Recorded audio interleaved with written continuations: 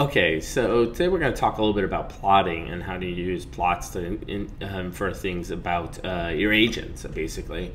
And what we really want to do is something called a histogram eventually, so we can see the full distribution of wealth within this model. But before we get there, I want to introduce the basic concept of plotting. So let's start with just a plain old simple line graph like you saw in the original L for all model.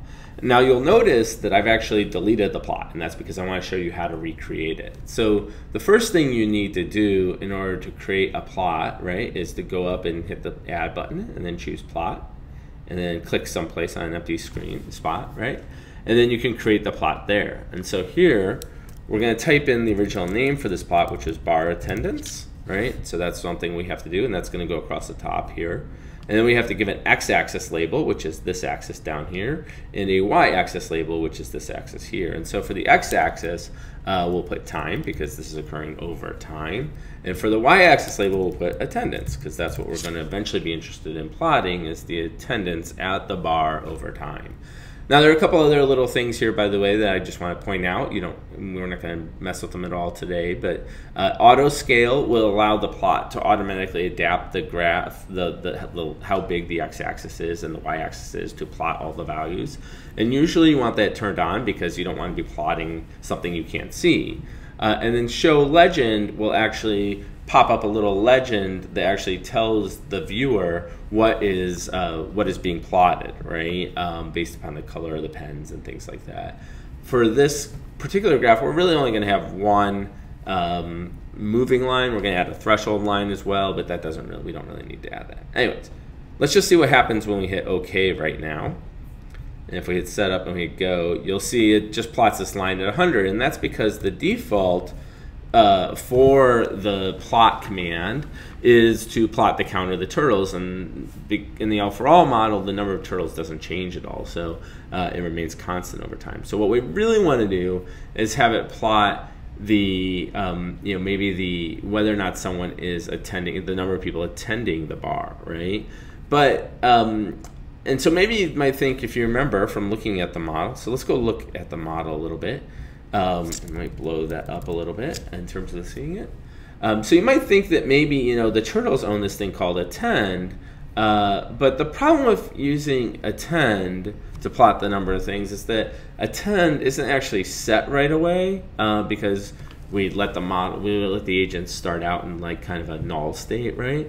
And so as a result, plotting always runs into some troubles if we try and plot something right away that hasn't been set. So we're not going to use attend, but you'll notice there is this variable called attendance that's a global, and maybe that's what we want, right? Well, one way to find out if you're working with a model that you don't know, super well, is to see how attendance is set, right?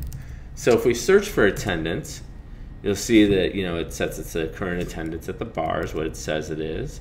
And there's a couple other references, but let's see where it's actually set. And the first time it's set to this history that's been created. So that's actually a good thing. So it's set right away. And in fact, if we keep looking at all the references to attendance, you'll see that basically whenever a turtle decides to attend the bar, then the attendance is incremented. So that probably is actually what we want, right? And in fact, at the end of every tick, right, it sets, or sorry, not at the end of every tick, but in the middle, it sets the attendance to the count of the turtles on the bar patches. So we know attendance is kind of what we want to monitor. So we can go back now to our plot, and we can edit it, right? And we can edit what it's plotting to, instead of being plot count turtles, be plot attendance, right? Okay. So hit OK, it's set up, and hit go, and now we've kind of got the plot that we really wanted, right?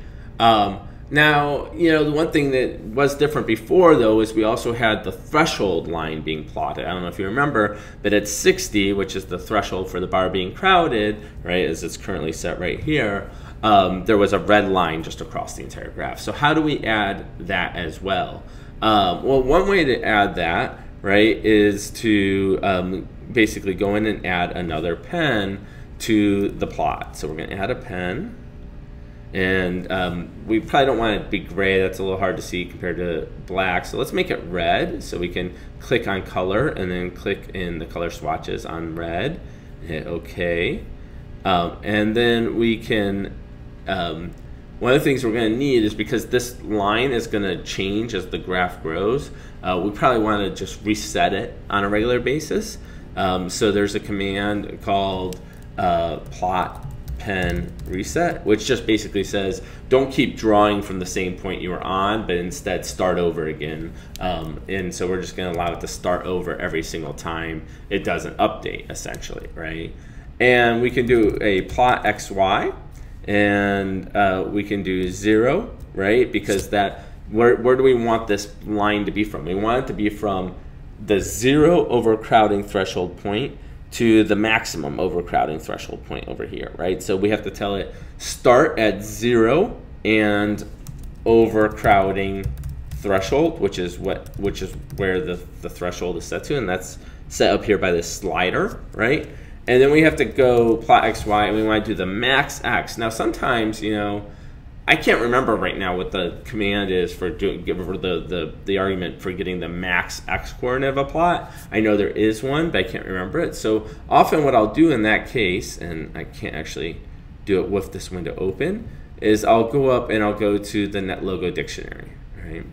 And so when they pull up the NetLogo dictionary, you get right away all the different commands, and I can go down to plotting, and I can try and look to see what was the X, and there it is, plot X max, I think is what I want. Reports the min or max value, or the X or Y axis, as you said, right? So that's exactly what I want. I want that X maximum value, right? And so let's go ahead and close out that window again. And now I can go in here, and I can go in here, and I can go plot X max over crowding threshold. Right, so this is going to plot a line from 0 overcrowding threshold to plot X max overcrowding threshold. Hit OK, hit OK, hit setup, and you see it applied it right away because that one is known. We know the values of that, and there we go. Now we have a graph that exactly reproduces what we're doing. Now this doesn't tell us anything more than the original model does, so it's not really an extension at this point. In the next talk, to add an extension, we're going to add a histogram so that we can see the full distribution of the rewards.